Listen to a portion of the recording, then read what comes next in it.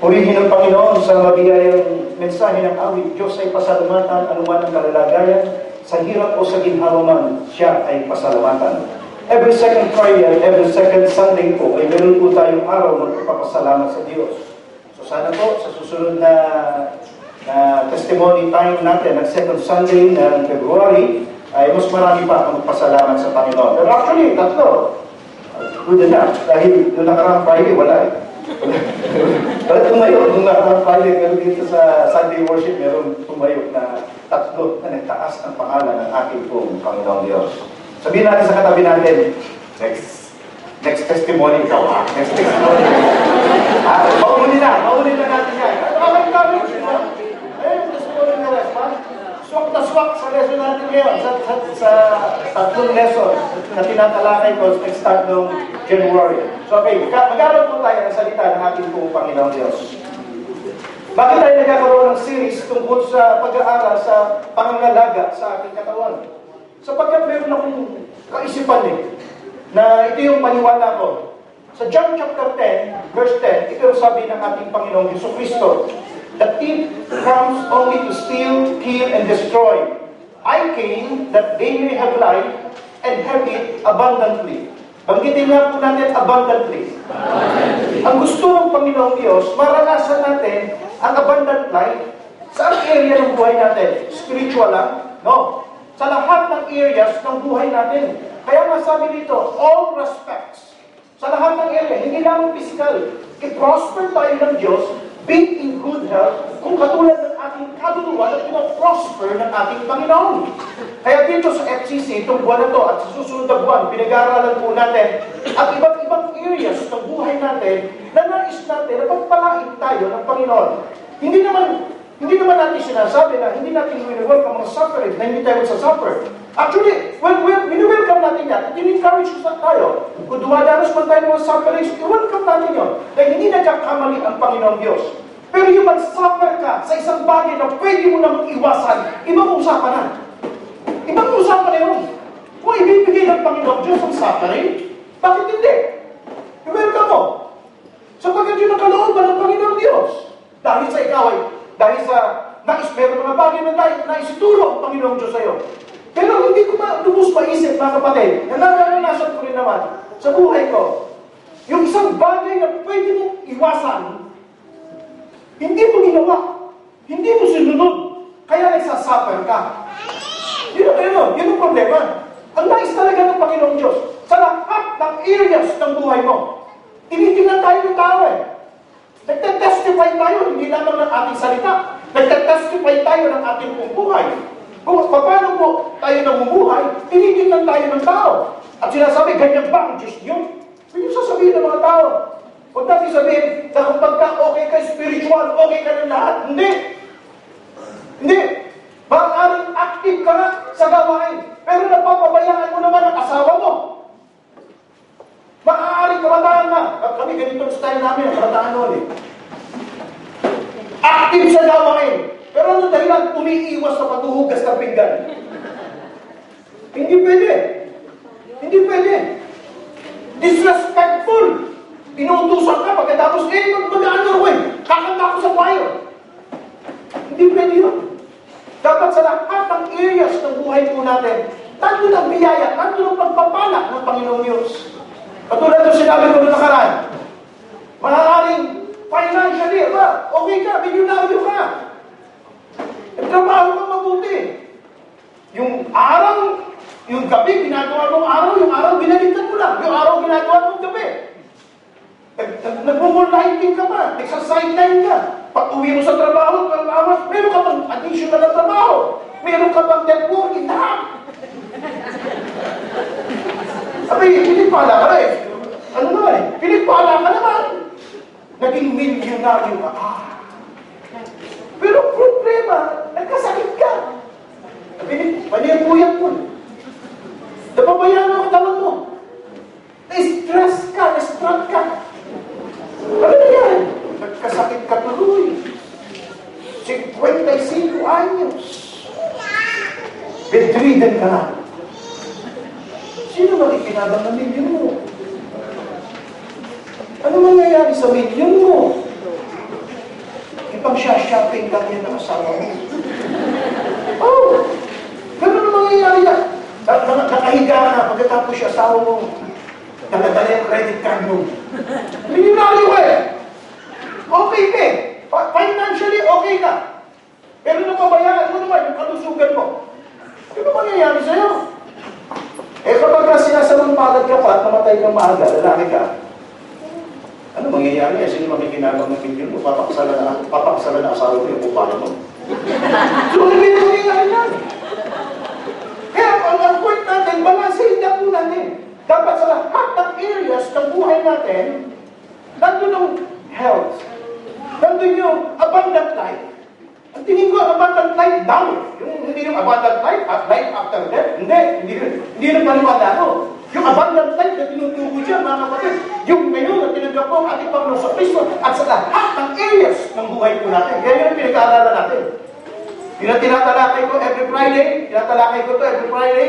at tinatalakay ko naman every Sunday ang kay Rick Warren na Daniel's Plan na halos ganito rin. So, mag-aral po tayo. Mag-review naman po tayo ng konti. Pinag-usapan po natin, what does God say about our body? Sa 1 Corinthians chapter 6, verses 12 to 20. Meron tayo nakitang 5. Our body belongs to God. Jesus paid for our body. God's Spirit lives in our body. God expects us to take care of our body. And God will resurrect our body after we die. Ngayon naman ang pag-usapan po natin. Again, ito po ay kay nais natin recognize ang ating pong resources kay Rick Warren sa kanyang aklat na Daniel's Plan. Hindi ko na pinalita yung outline. Yun na rin. Nagbigay lang ako ng mga illustration na makapag-a-adapt po tayo. 5 elements of lasting change. Kapag ka gumagawa ng pagbabago, kahit saan larangan, kapag ka gumawa ka ng pagbabago, mahirap yan eh. Hindi pwede, hindi madali. Anong dahilan? Sapagkat nandun ka na sa comfort zone mo eh. Pangalawa, natatakot ka. Kapag ka gumagawa ng pagbabago, meron ka ng lifestyle sa buhay mo. Ito na yung pagkain mo. Ito na yung uri ng pagkain mo. Ito na yung paraan ng paggasta mo. Bago pa dumating ang sahod, ubus na. Yun ang naging lifestyle mo eh. Naging habit na yun. Pagkatapos, babaguhin mo. Mahirap yun. Kapag ka nasanay ka na kapag ka yung sahod mo pagdating, ubus ka agad, ang hirap mo magbago. Bigla kang tuturuan ni Pastor, 10, 20, 70. Ako, hirap nun. 10, 20, 70, 10%, kay Lord, 20% saving, 70% expenses. Bigla kang tuturuan na gano'n, ang hirap magbago. Sa pagkain, may mga bagay na nag-use na tayo. Sa pagkain, naging comfort food na natin. Paborito ko, mga kapatid, morcon. Atubong baboy. Mga baboy, kahit baboy yung pagkaluto, basta hindi masarap. Pero simula na maoperahan tayo, bawal na yan. Sabi ng doktor ko, tanong mo sa doktor ko, Doktor, pwede pa ba maulit ito? Yung ugat ko na nabarang, pwede pa ba maulit ito? Alam mo sagot sa akin ito? Sabi niya, bibigyan ka namin ng magandang graph. Yung magandang yung repair ng puso mo. Bibigyan ka namin ng magandang graph. Yung 3 ugat mo, re-repairin namin yan. At gagarantehan namin yan ng 10 years, hindi mababarahan. 10 years, hindi mababarahan. Yung 3 ugat na yun. Yun ang pangako niya sa akin.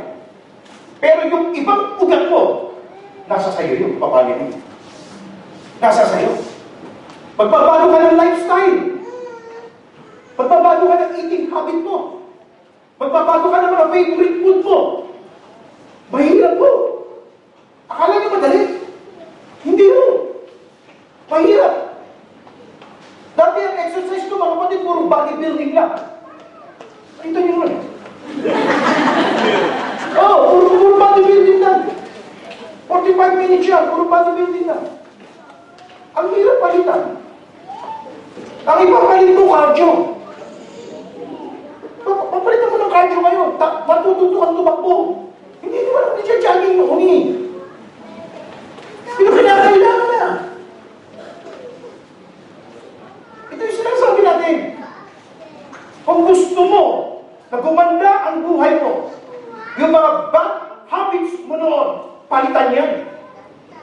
Kinakailangan palitan. Yun ang sabi ng talata natin. Tingnan natin sa sabi ng talata natin. Ephesians chapter 4, 22 to 24. Ito spiritual ang tinutukoy po rito. Pero ang paniwala ako, pwede rin natin iparallel ito sa mga physical at sa mga material at sa iba't ibang mga buhay po natin. Tingnan natin. That in reference to your former manner of life, you lay aside the old self, which is being corrupted in accordance with the lust of deceit, and that you be renewed in the spirit of your mind, and put on the new self, which is in the likeness of God, has been created in the righteousness and holiness of the truth. Tingnan ninyo. You lay aside. Meron kang huhubarin. Meron kang aalisin. Meron kang papalitan. And then you put on the new self. Gusto mo bang magkaroon ng pagbabago ang buhay po natin? Pwede. Pero hindi mo pwedeng pagsabayin. Meron kang kinakailangan alisin, meron kang kinakailangan ipalit. Meron mga bad habits na natin noon, pero meron mga kinakailangan mo iwanan. Kinakailangan mo ibaksin. Upang sa ganon, maipalitan mo ito ng mga habits na kagustuhan ng ating pong Panginoong Diyos. Sapagkat gusto niya na maranasan po natin ang abundant life sa lahat ng areas ng buhay po natin. Kaya meron tayong lima na pag-uusapan naman dito every Sunday. Ito po ay tungkol sa food, faith, fitness, friends, and focus. Ayon sa aklat ng Daniel's plan. Ganito ang gawin natin. Magpalit tayo. Hindi pa man huli ang lahat eh.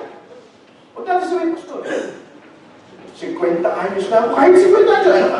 Atay mo na lang kamatayan mo. Hindi ka na magpapalit ng habit mo, hindi ka na magpapalit ng lifestyle, ng pagkain mo. Pwede pa naman eh. Sabi ako, laking pasasalamat ko sa Panginoong Diyos. Sapagkat sa edad ko 54, na-realize ko, binuhay pa ako ng Panginoong Diyos. Pinugtungan pa ng Panginoong Diyos ang buhay ko. Kung nagkataon, wala ng sponsor ang misis ko. Pero patuloy po tayo sa ating pag-aaral. Tingnan po natin yung 5 elements of lasting change. So pagkatapos gusto natin, kaya natin sinabing lasting change, kaya natin sinabi yan, hindi lang ako 1 month, hindi lang ako isang buwan. Kasi meron mga nagbabago na, mga nagdadiet. Pero 1 month lang. Bakit? Kakasal eh. Para sa ganun, sexy siya pagka lumalakad sa red carpet. Meron gano'n, di ba? Pero ito, hindi. Lasting change. Yung tuloy-tuloy na. Yung matagal na pagbabago. Yung i-adapt mo na siya as habit. Na bagong habit mo na. Pag sabi, inalis mo yung dating habit, yung bad habit, at pagpalitan mo ng bagong habit po natin ngayon. Tingnan po natin. Meron po ako nakitang 5 sa ayon sa aklat. Lasting change requires building our life on the truth. Number 2, lasting change requires making wise choices. Number 3, lasting change requires new ways of thinking. Number 4, lasting change requires God's Spirit in our life. And number 5, lasting change requires honest community. Tingnan po natin ang number 1. Lasting change requires building our life on the truth. Alam mo yung job doon? Simulat sa pool, mga kapatid, sinungaling yan. Pagbukas ng bibig niyan, deceit. Mangangako sa iyo na mga kasinungalingan. Sapagkat yun siya. Tingnan natin. You are of your father, the devil, and you want to do the desires of your father. He was a murderer from the beginning, and does not stand in the truth, because there is no truth in him. Whenever he speaks a lie, he speaks from his own nature, for he is a liar and the father of all lies. So sinungaling siya. Hindi niya sasabihin sa iyo ano yung totoo. Tunay ba na pinagbabawal ng Panginoong Diyos na kainin niya? Hindi. Pag kinain niyo yan, magiging para kayong Diyos. Sinungaling yan eh. Kaya natawag natin yan demonyo. Demonyo yan eh. Simulat sa puro kasinungalingan. Pag binatugin niya, magsisinungaling siya sa iyo.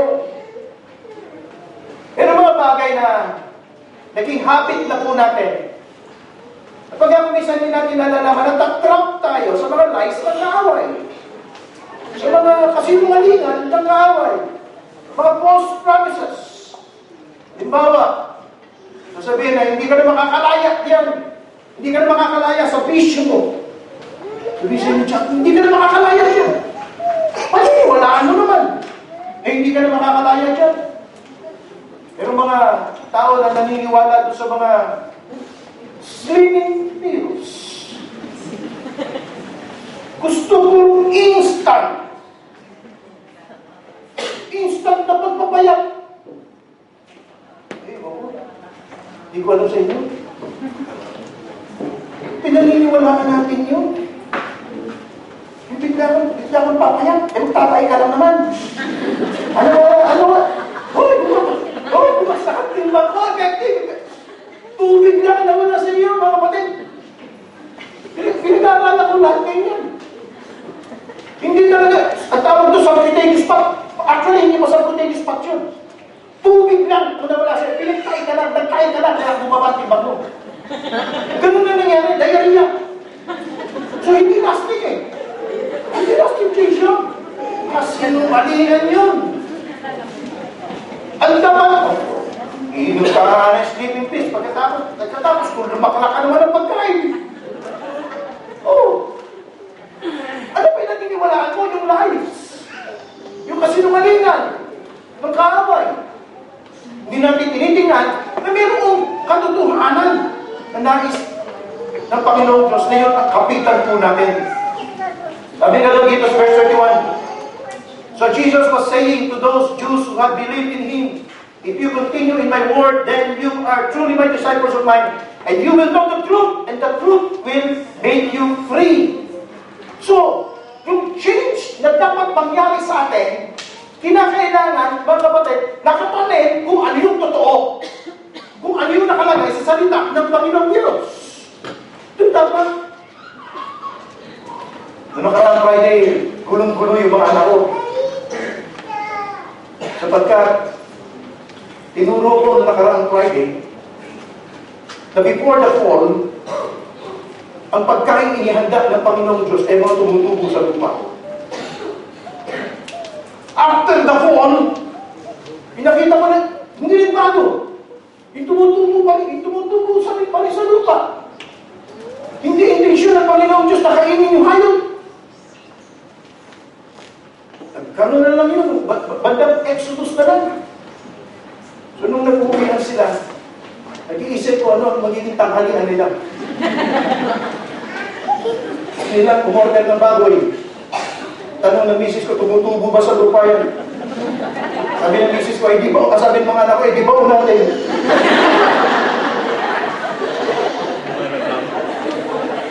Ako ba yung anak ko ito? Palagi ko sinasabi. Ang Biblia, mga kapatid, hindi lamang spiritual ang pakay, hindi lamang spiritual, mapapakinabangan yan. Even sa mga physical life natin, sa mga decision, nandiyan dyan eh. Nakasulat yan. Finances, nakalagay dyan. Tinuro mo na sa inyo noon yan. Nandiyan dyan sa salita ng Panginoong Diyos. So, yung change na dapat mangyari sa atin, mga kapatid, dapat nakatalim sa salita ng ating Panginoong Diyos. Hindi madali. Napakahirap po. Napakahirap pagbago isang bagay na nakagisnan mo na. Ako'y makape.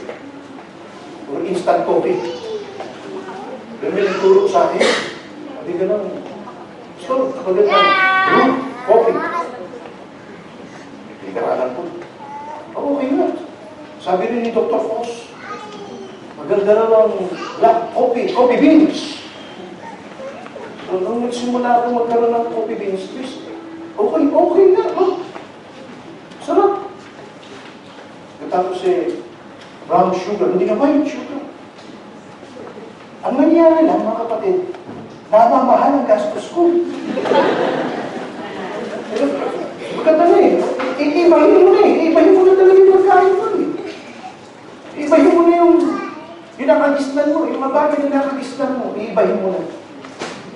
Hirap po. Ako'y pag Pag gumagawa ng sermon, ang anti-stress ko, alam niyo kung ano? Pagkain.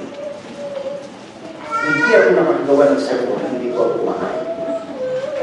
Hinahin ka. Pag lumadapuli ko, kung saan ko na rin, saan ko. Marami na ano paggawa ng sermon. Pag nakatawan na ako nakaupo, tayo ako, kain. Tapos nakawan ulit, tayo ulit, kain. Yun ang pinaka mo. 30 taon, ganun ako eh. 30 taon. Pagkatapos doon ng kape, yun ang nabigis ko. Ngayon, nagbago. Kain pa rin, pero kukunti na lang. Kukunti na lang. Tsaka yung kape, hindi na yung kape ano. Hindi na yung kape na instant. Green tea na. Hindi, pwede magbago. Pwede magbago. Hindi ba maganda, binibigyan tayo ng Diyos sa pagkakataon para magbago? Hindi ba tayo pinapakain ni Diyos? Hindi ako naniniwala na meron nag-akay na bigla. Uy, pakain na sila nito. Ako tayo sa Herman mo ano? Uy, pa. Nataki na. Na-stroke, diba? Na-stroke, parami ka ito. Hindi ako naniniwala na ito. Na meron inatake bigla. Biglang-bigla inatake siya eh. Hindi ako naniniwala doon. Danas ko yan. Meron na mga dating episodes. Meron na mga warning signs yan. Ako, bago na, may bara yung ugat ng puso ko, napapagod ako, ha? Maliligo ako, napapagod ako. Medyo kalahati katawan ko, yung kalahati pisngi ko. Nagtataka ako, bakit kumakapal? Hindi naman ako naglagay ng lina. Hindi naman ako naglagay ng stringent. Kumakapal, kumakapalan mo ako. Meron na yun. Hindi wala. So, nandun yung nandun yung mga warning signs na. At ang gusto ng Diyos, magbago tayo. Buti na lang. Hindi pa ako pinatay nito. Binigyan pa ng pagkakataon ng bago. Hindi ako nagsasansin, hindi ako nagmamalaki, hindi ako nagyayabang na nabago na lahat. Hirap na ako. Hirap ako sa misis ko. Sa bagong paraan ng pagkain. Kinakailangan, founded in the truth. Ano bang pagbabago yung mangyari sa buhay ko natin? Kung gusto mo na talagang lasting change, kinakailangan nakabase na ito. Nakabase sa salita ng ating Panginoon. Bilang po natin ang pangalawa. Lasting change requires making wise choices. Huwag natin sabihin wala tayong choice. Hindi. Kung pa rin mo pagkatapos meron ka ipapalit eh. Hindi natin sabihin na wala kang choice. Lahat ng tayo meron choice. Huwag sabihin Pastor, itong pagkain natin. Wala na akong magagawa sa finances ko. Ito na, talagang ganito na lang ang budget ko. Hindi natin pwede sabihin yun. Meron. Minsan merong nakatao na kapag ka meron sa inyo, parang nakawala sa Quran.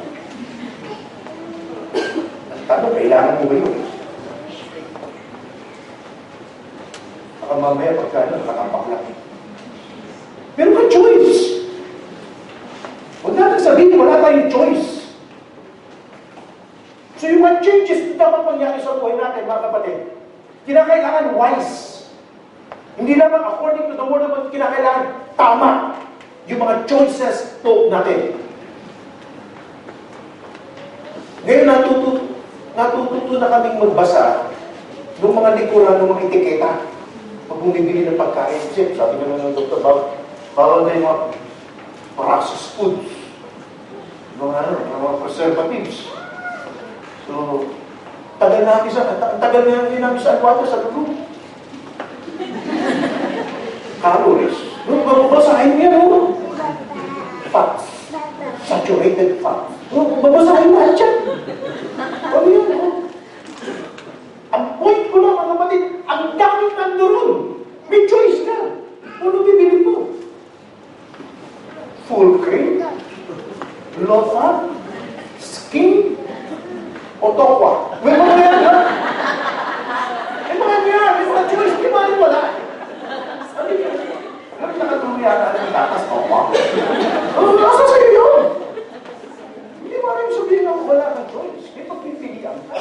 So, kinakailangan daw, yung mga, ano natin ay based on wise choices. May nagyaya sa akin. Siguro mga 2 months na ako na-operahan. May nagyaya sa akin. Sa Fridays. Ako na nakapag-Fridays. Yung Fridays na restaurant. So sabi ko, pwede. Tumama ako. Binigay yung menu.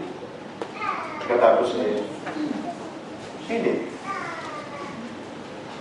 Alam nyo, ginawa namin, tinawag namin yung kabayan. Kabayan, pwede bang i-gulay ito?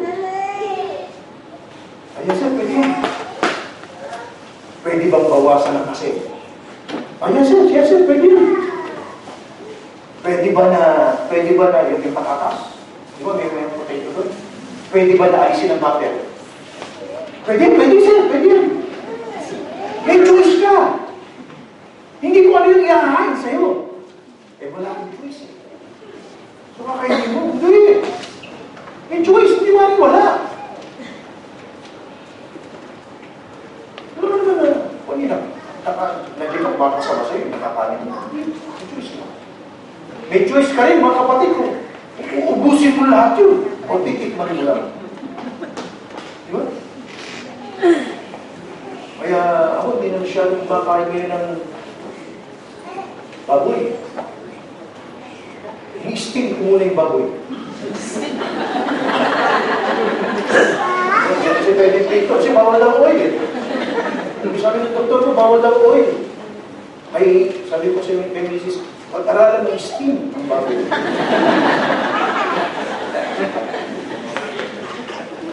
Parang bumabalik sa nature ng tao. Nakita niyo commercial menu sa gulog. Meron siya ng light, kalagay sa bagong produkto. Grass-fed meat. Mga grass-fed. Walang antibiotics. Hindi yung pagkulutan. Pero tinitingnan lang natin. Wala ng antibiotics, walang mga pinakain, mga preservatives, wala mga grass-fed. Actually, ito nasa Australia ko rin, yung pinakamahal. Mas mahal siya ng 10 o 15% sa mga pinakain sa coral. Mga grass-fed. May choice. May choice na. Sabi ko sa asawa ko, ito namamahal yung pagkain natin. Lumalaki ang budget. Dati, within a month, sa loob ng isang buwan, 1,100 lang. Hindi pwede lumapas doon. 1,100 lang ang budget namin sa food. Ay, ngayon, mga kapatid, nasa wati. Tumasok ng 700. Yan yung nakikita, ang kinikita. Siguro kayayaman naman dito. Para sa gano'n makompensate. Siguro makompensate yung nagagastos sa pagkain. Their choice. Imagine ba? Gusto mo gumawa ng pagbabago at pag-decide ka. Tingnan po natin ang pangatlo. Lasting change requires new way of thinking. Tingnan natin ang logic nito. Sabi, our feeling determines by our thinking. By how we think. Katapos, how we act determines how we feel. Nasa isip mo muna, pagkatapos, yun ang naramdaman mo sa kakagawa ng action. Bigyan ko kayo ng halimbawa. Isip mo, bata ka pa. So, ano pakiramdam mo? Kung malakas ka. Pwede mo kainin, malakas sa metabolism mo eh. Mabilis. Tumayo ka lang, papawisan ka. Kahit anong kainin mo, payat ka. Mabilis eh. So, tingin nung bata ka pa. Yun ang pakiramdam mo. So ano gagawin mo? Ano gagawin mo lahat? Kakainin mo lahat. Pero hindi mo nakikita, mga kapatid, yung future mo. Na lahat na pinasok mo sa katawan mo, pagbabayaran niya, may consequence yan. Hindi ba rin wala? Kung ano yung dinideposito mo lang yan. Akala mo na susunog lahat yan? Hindi. Andiyan dyan yan. Kung ano ginawa natin sa katawan natin, ang lagi sa Biblia. Pananagutan mo natin, mas accountable tayo sa ating Panginoon. So kung dapat, ano po na dapat magbago? Para magbago yung action, dapat magbago mo na yung thinking mo. Accountable ako kay Lord. So ano gagawin mo? So iingatan yung katawan mo. Balang araw, magbabayaran ko to. Yun ang thinking mo. So gagawin mo, iingatan mo na. Ngayon pa lang. Baka ka pa lang, iingatan mo na ang katawan mo. Wala naman ako naramdaman before 40. Kaya ko yan. Kung magpapawis ako, mga kapatid, punching bag. Tsaka weights. Ay, wala ko na, 40. Paglampas mo ng 40, yun. Sabi, life begins at 40. Sickness begins at 40 pala. Yun ang naramdaman ko. Hindi life begins at 40. High blood ka, 160. Ba't mo sabi ng bato ko, 160? Over 110. Years old mo, ha? 160, over 110. Kaya talaga yung pakiramdam ko. Kala ko galit ako sa member, pero high blood na pala ako. Pag talaga ito na palagi ko nag-galit na ang high blood. Ito pala yun. I-stress ka. So, tumaas ang blood pressure. Bawal. Daming pagpapawas sila. Mahirap pagbawalan ng pagkain. At sabaw ko, mga kapatid, yung pinagaluhan adobo. Sabaw ko sa lamig, sa kanin lamig. Yung pinaglutuan ng adobo. Pagkakamay mo yun. Pagkamay mo, lumalabas pa rin yung kanin. Sarap ko. Ano na masarap eh? Simple lang ang buhay ng pastor. Ganun lang. Kada visitation mo pa eh, makakanin ka. Libre. Eh, maraming pastor, mga kayo.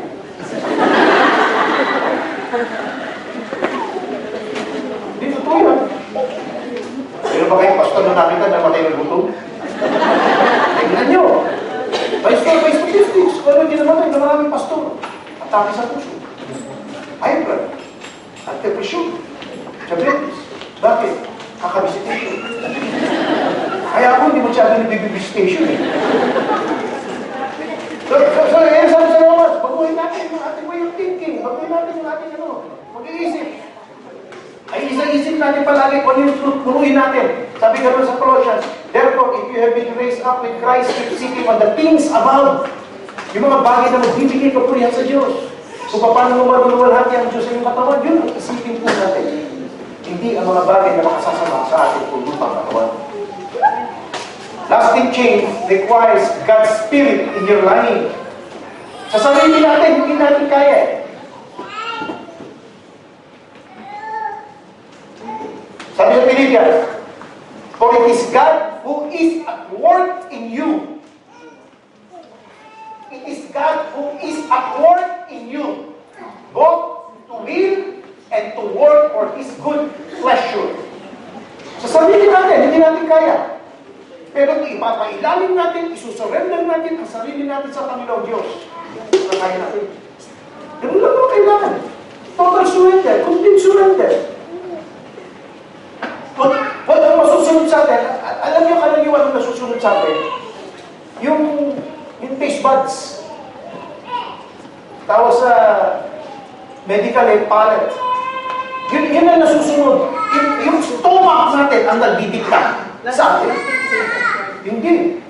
Ang dapat pala mga kapatid, ang masusunod, ang ating Panginoon Diyos. Susurrender mo sa, pati taste buds mo, baguhin mo aking taste buds. Dati milk bread, sarap ha? Lalagyan mo ng cheese-whiz, papatungan mo ng keso yung cheese-whiz. Cheese-whiz na, pinatungan mo pa ng keso. Hindi, sarap mo eh, sarap yun. Yung milk bread, lalagyan mo ng sardinas, pagkatapos gagawin mo sa itlog, prito-prito, ay, ang sarap doon ha! Problema mga kapatid, katakot-takot ang kolesterol. Bago na naman sa tayo. Bago. Brown bread na. Sasakso pa rin sa itlog. Pero brown bread na. Pwede naman itlog, di ba? Pwede naman yan. Hindi piprito. Hindi ba yung piprito? So, magbabago ka. Lasting change requires God's Spirit in your life. Sarili lang po natin, hindi natin kaya. Dapat complete surrender. Dapat ang palagi na susunod sa atin, walang iba kundi ang ating Panginoon Diyos. Yan na niyo ito, pakibasa nga po natin ang Galatians 5:22-23. But the fruit of the Spirit is joy, peace, patience, kindness, goodness, faithfulness, gentleness, self-control. Against such things, there's no law. Tingnan niyo ito, kung wala yung Spirit, meron ba ito? Ayan. Self-control.